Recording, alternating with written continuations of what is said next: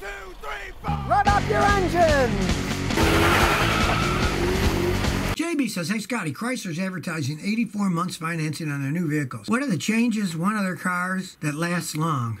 Well, I'd never buy any of those cars because they have a history of problems. Then they merged with Fiat, and now they're talking about merging that with Peugeot, the French manufacturer. I wouldn't buy any of them. Now, they're charging so much money for their vehicles that now they have to finance them for 84 months to make the payments smaller. From my experience with Chryslers, generally, by the time 84 months is over, they're probably falling apart, even before that. It's like the people that say they fall for this. Look, I'm going to buy a car now because there's no interest car loans, blah, blah, blah. Ha, ha, ha. There's no such thing. Yeah, they're charging you no interest on a loan. Guess what? They probably jacked the price up the car $4 or $5 grand or even more. They're going to get the money one way or the other.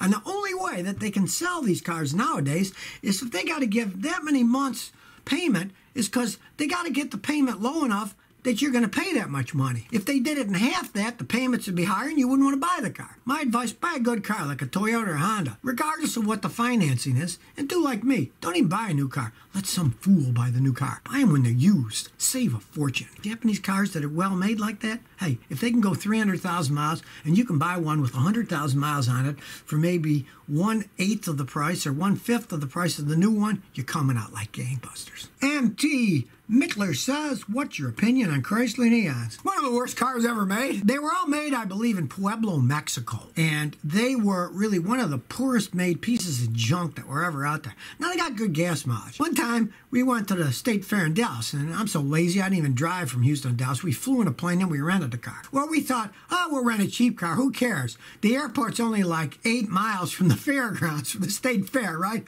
Whew. My wife said, that's the worst car I've ever been in riding, and you could feel every bump. It was a terrible piece of junk.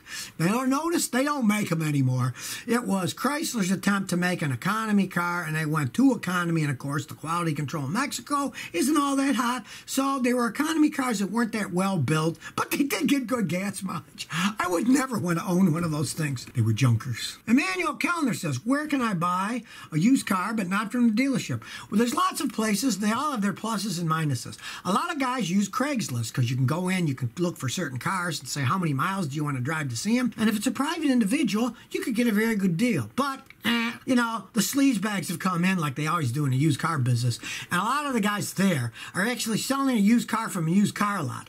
And they work for the used car lot, but they pretend it's their car. So then you call them and they'll say, well, where are you? And you're here and they're there. And they'll say, well, let's meet in the middle in a Denny's parking lot, right? And then they'll try to sell you the car. But if you buy it from them, then you find out the title wasn't even in that guy's name, and it was being sold by a used car lot, and these guys are kind of breaking the law because here in Texas, if you sell more than a certain amount of cars a year, I don't know if it's 3 or something, but whatever it is, if you sell more than that in 1 year, you got to get a used car license, dealer license, and you have to be bonded, so if you screw people over, the bond can repay the people for the money you ripped them off for. So there's a lot of sleaziness like that going around. Now, ask your friends, neighbors, and all that stuff. Craigslist isn't bad, but you never know if you're going to get a private individual or not.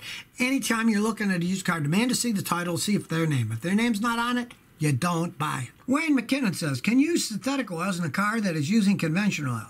All right, synthetic oils are excellent oils. All they are is basically regular oil that's been treated with steam or acid or something. The only truly synthetic one is that Pennzoil Pure Platinum, which is made from natural gas somewhere in the Middle East, where they turn natural gas into oil. And it's actually true synthetic oil that's pure. It's very expensive oil. It works great. Costs an awful lot of money. Now, if you got a really old car, it's like 10, 15 years old. It's got 150,000 miles. I never advise switching from conventional to synthetic because a lot of times they'll either start burning or leaking oil. Engineers tell me, oh, Scotty, that can't happen. But I've seen it happen so many times. I know it can happen. So the engineers are living in an ivory tower and I'm living in the real world. But if you got a low mileage car and you want to switch, go ahead. But if you do, then stick. It's best to stick to one oil. Always use the same oil in your car if you have no problems. Because even Scotty here, I don't know what additives they're putting in those car oils.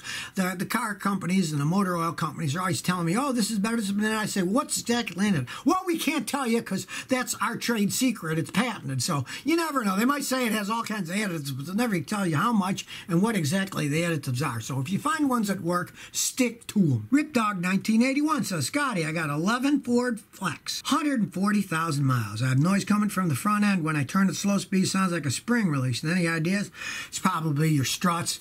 The struts are like shock absorbers. The shock absorbing unit is inside the strut. Then there's a housing, and housing has springs on the top. And when those wear out, especially if they have the rubber inserts that they ride on, the rubber inserts have a tendency of rotting. And then when they rot, the metal spring is sitting on the metal inside of the strut, and they'll ding, bong, bing, bing, and you got to replace them. That's probably what it is. I see that all the time because that thing's what? It's 9 years old, and a lot of times the rubber will rot. And if you live up north like Detroit or Buffalo, it'll rust, and then the rust will make it go boing-de-boing. Move down to Texas with me, and they don't rust.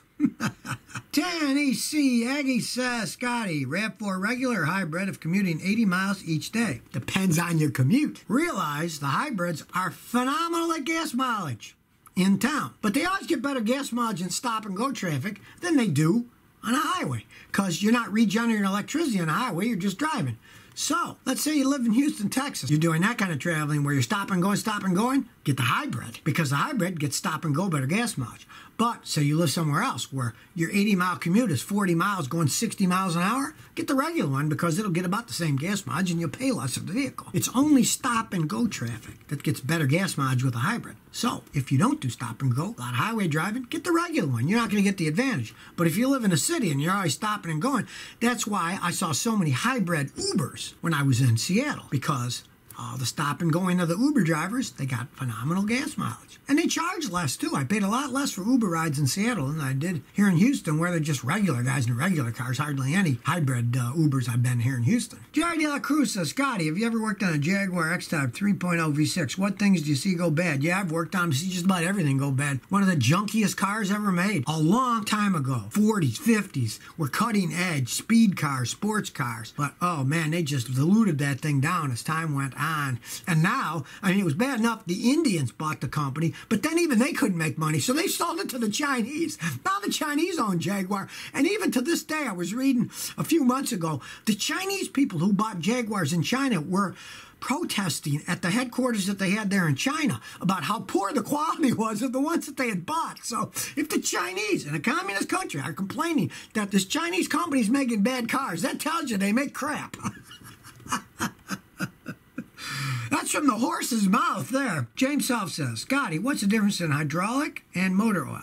Okay, hydraulic oil, cars' names are cool because they always mean what they say. Hydraulic fluid is for hydraulic systems. It can take a tremendous amount of pressure and is built to take pressure and lubricate. And it's usually relatively thin and very refined. Motor oil, on the other hand, is to put in what? Motors. So it's got to take a certain amount of pressure, but nothing like in hydraulic. Say you got power steering, that might be 1,400 pounds per square inch. An engine oil, your pump might put out 65 pounds per square inch, so it doesn't have to take so much pressure. But it has to lubricate pistons that slide back and forth, bearings that spin, and in a motorcycle, the engine oil also does the transmission. It has to take the shear of the gears. And a lot of modern engines have a lot of gears in them, and it's got to lubricate that. So the motor oil is much more complex. Don't ever put hydraulic oil in your engine. It doesn't mix good. Kirk Kennedy says, Scotty, what's your take on Harleys? Are the older ones better than the new ones? Well, certain periods are really good and certain periods weren't. And recently, I forget who bought them. Some big company bought them. They don't own themselves anymore. They got bought out, so they don't even run their own company. And their sales are way down, too. It's the problem with Harley Davidson is their whole thing has gone on an image. For a long time, until maybe 10 years ago, they were using a V-twin design that was like from the early 1900s. And it made a great noise, but for what they did, they didn't put out that much power.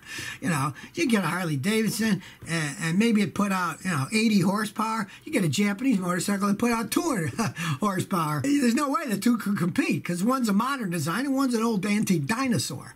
They tried to modernize them. They did that one with Porsche where they had water-cooled heads and it was a Porsche design engine, but it had a big radiator, and Harley drivers didn't like the look of the big radiator. They liked an air-cooled engine sound with no radiator with a naked engine. So So with them, it's more style than function. And if you like the style, go ahead, it's your money. But Japanese run circles with any design. I mean, the Japanese have made various V-twin engines that work much better. They just don't have the Harley name.